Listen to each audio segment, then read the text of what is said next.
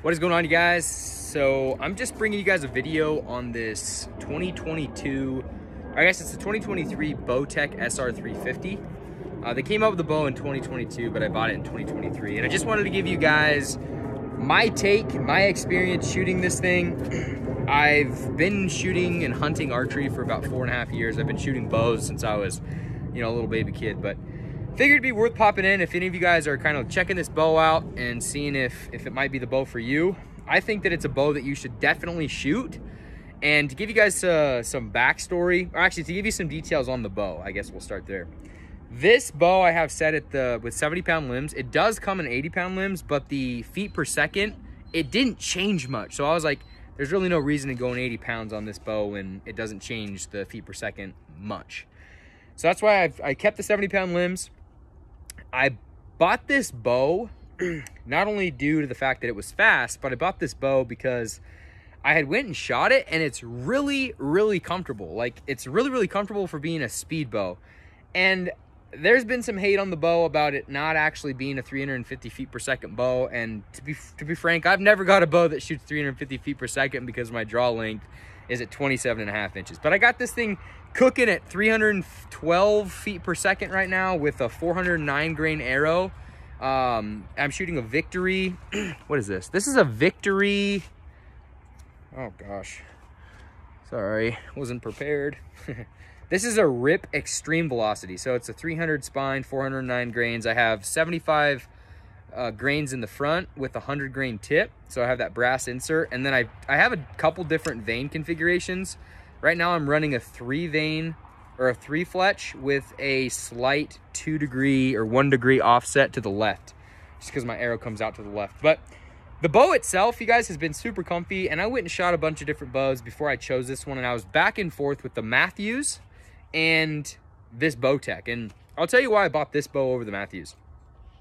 The biggest reason was the speed difference. And one of the issues that I had come up against is, with all my hunting bows shooting a little bit heavier arrow, even shooting the lighter arrow, like, I really never got an opportunity to play around with my buds and shoot 120 yards and like have a chance when you go to archery shoots, because I didn't have a pin for it. And so one of the big goals that I was trying to accomplish this year in 2023 was I wanted to be able to shoot out to 120 and 130 yards. And I know it's maybe excessive, it's not necessary, but that's why I wanted a fast bow, and that's what I wanted to build out for this year.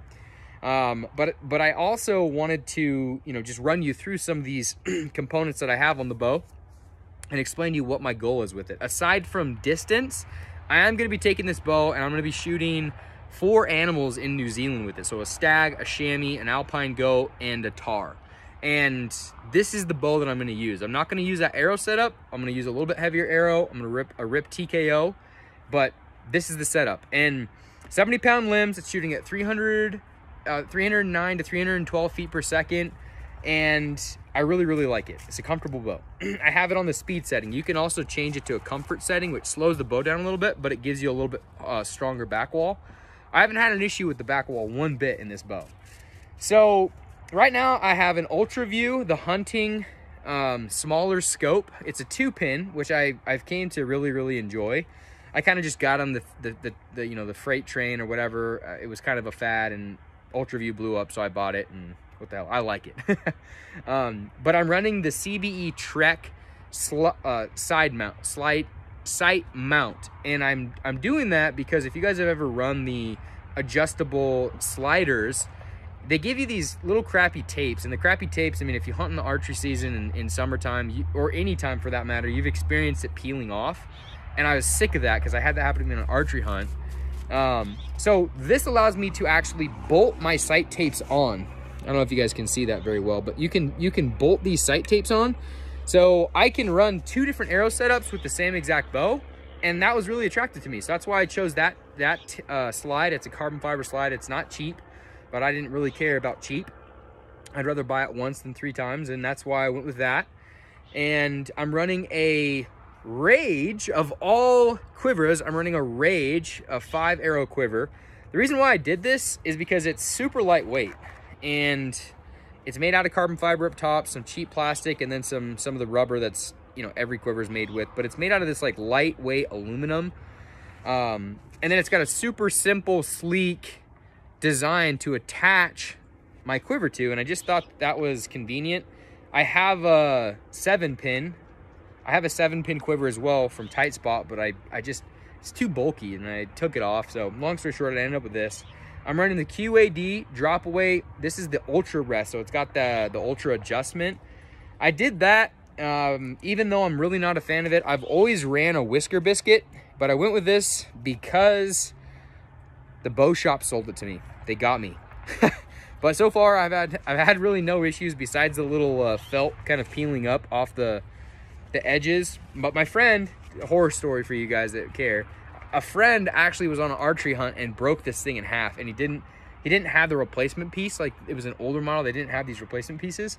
But still, like, what are the odds of you packing around an extra replacement piece? That breaks off, you're screwed. So I've always run a Whisker Biscuit, never been affected by, you know, anything by running the Whisker Biscuit.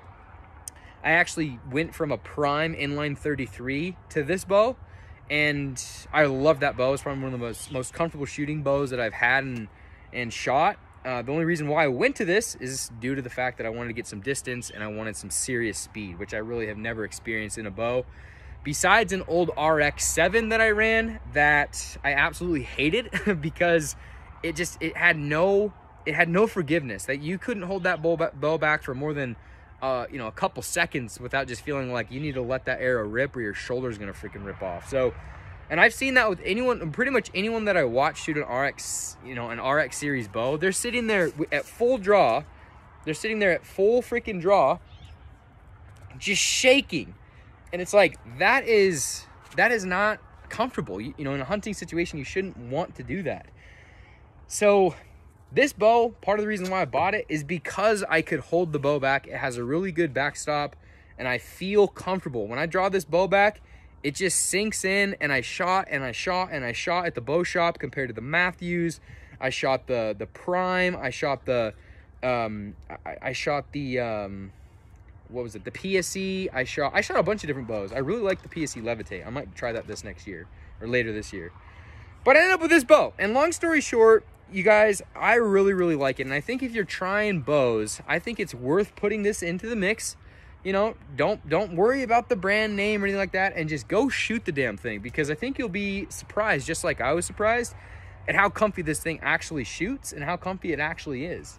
There's some negative about it. I mean, of course, there is a lot of complaints about the bow not actually shooting and clocking at 350 feet per second, which, to be totally fair, I've never had a bow that shot at 350 feet per second, or rather even 320 feet per second. With the 27.5-inch draw, it's pretty much impossible for me, a guy like me, to get my bow to shoot that fast. And I killed my bull elk, I killed my mule deer. I killed those animals with a way slower bow, shooting like 287, right? And so we know that doesn't really matter too much, but the fact is, you know, I ended up here with this bow because I wanted something fast. I wanted something that was quick, that I could get some distance with, and it's a lightweight bow. It's got two different modules on it. One is a sport module, so it's going to allow you to shoot a little bit faster, and then a comfort module if you wanted to, you know, tune it back a little bit. Again, I already told you, it doesn't really affect me. I really like to just keep it in that sport module when I shoot the shit out of this bow. So far, everything has been really comfy. I'm running a Conquest Archery. This is the Control Freak series stabilizer set. I really like this stabilizer set. I don't know if you guys have heard of it or checked it out, but they're sleek and slender. And if you guys know me, and I'm sure you can tell just from looking at the bow, I'm a perfectionist. I like things to be, you know, color match, and I like my stuff to look nice. And this stabilizer, I didn't have to change a thing for the sand color that comes in this bow. I did look at the OD green. I thought that was kind of cool, almost like the color of my shirt, or the black, but I ended up going with this because the stabilizer set matched it. And overall, it's just been a good bow. I took a lot of weight off of it because I did a little bit of research. I've been watching John Dudley's videos, so shout out to you, man. Been watching his videos and just realized I don't need so much weight on the bow. I need to trust the gut feeling that I get when I have that pin hovering over the my aiming area. And so I'm gonna fling a couple arrows down, rip some, you know, through the old SR 350 let you guys maybe, you know, hear what the bow sounds like, see what it looks like when you shoot it. I really enjoy it. I think you'll really enjoy it as well. And it's a really quiet bow. So just, let's rip a few. Come on, Lucky, come. All right.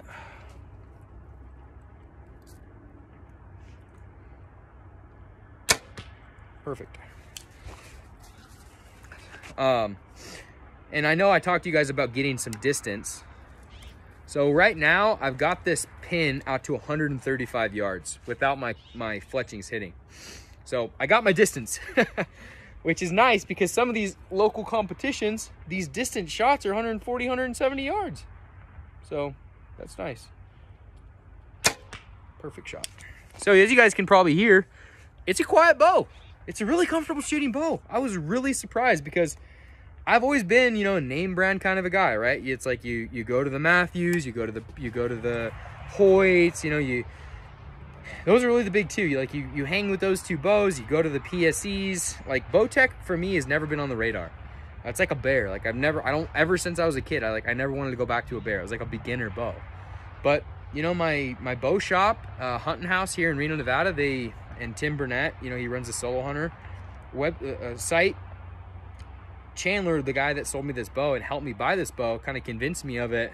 Man, he was right. Like, it's a really shockingly, surprisingly fun bow to shoot. It's accurate. It's quiet. There's a lot of good things about it. More good than the bad, in my opinion. And I'm a guy that likes to change things up. So, you know, although I shot a prime inline 33 last year, which nothing beat that bow for comfort, in my opinion, it was such a sweet shooting bow. I hunted with that bow. I killed 2 animals with that, big game animals with that bow this year. I'm going to kill 4 animals with this bow this year in New Zealand, which is going to be super exciting. And then I'm really itching to try the PSE Levitate, that John Dudley bow. I think that thing is just, gosh, it's bitching. It's super lightweight, which is kind of feels like a toy, but I want to try it, see what that's like. But for now, this is the bow I'm going to go with. And I think you guys should check it out as well. I think you'll really enjoy it. So let me fling these last 2 arrows downrange and then we will put everything away. This bow retails at $1,249, which, you know, most of the high-end bows, they run that. I mean, if you're gonna go and buy a Hoyt, it's gonna be more expensive, but I felt like it was reasonable. I think I'm all into this bow, maybe like, I don't know, 2,000 bucks with everything on it, which maybe a little bit more than you'd like to spend. That's totally fine. You don't need the Ultra View, you know, sight. You don't need the Trek, the $300 or $450 railing. Like, you don't need a lot of that stuff. But the bow itself, solid bow. We're gonna see how it performs this year in New Zealand. Hoping, praying that there's no mistakes, no issues with it. I've got over 1,000 arrows through this thing right now. No problems yet. And everything is exciting. Boom. Perfect shot. It's such a clean bow. You know, I'm knocking down at 100 yards. I'm knocking down groups, you know, soda can groups at 100 yards with this setup, which is cool. And I've been consistent shooting it. Cameron Haynes, you know, consistency is king, especially when it comes hunting season, being able to perform in the minute that you need to make that shot. So, love the bow. You guys should just seriously just go check it out. You know, if you have any questions, shoot me a DM or whatnot. You can find me on Instagram at Muley Junkie. That's probably one of the easiest places to get me if you want to directly talk. And then obviously here on YouTube, if you guys have any questions, concerns, drop them in the comments. If you guys have questions about mule deer hunting, upland big game, or upland small game hunting or big game hunting in the West, go ahead and shoot me a message. I love to see you guys engage in this page. Go ahead and subscribe and like if you guys enjoy the content and want more of it. But for there, that's it for today. And I hope you guys have a good one.